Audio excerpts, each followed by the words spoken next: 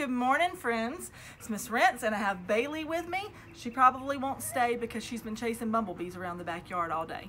But we are going to read, there she goes, The Foolish Tortoise today by Eric Carle.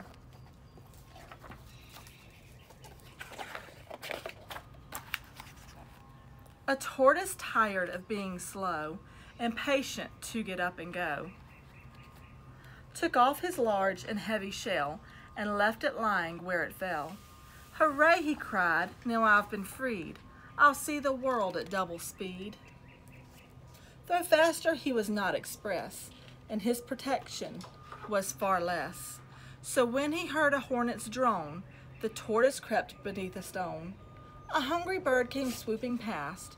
He looked so fierce and flew so fast. The tortoise hid behind some trees and felt quite weak behind the knees. I don't feel safe, there's too much risk. If only I could be more brisk. He headed for the river bed. A fish swam up, the tortoise fled. Along his way our hero went and almost had an accident. A snake with open jaws slid near. The tortoise backed away in fear. A hare, a hound, a horse raced by. So rapidly they seemed to fly. The tortoise gasped up googly-eyed. I'll never be that quick, he sighed. He wandered on, the sun rose high. I wish I had more shade, he cried.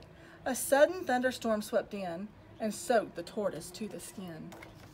The wind rose up and soon the breeze was bending branches in the trees. The tortoise shivered. Now I'm cold. I wish I hadn't been so bold. I think I've lost the urge to roam. I think it's time that I went home. Without my shell, I don't feel right.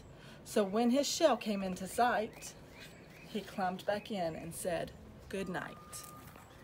I hope you guys have a wonderful day. I miss you guys bunches and I hope to see you soon. I love you all.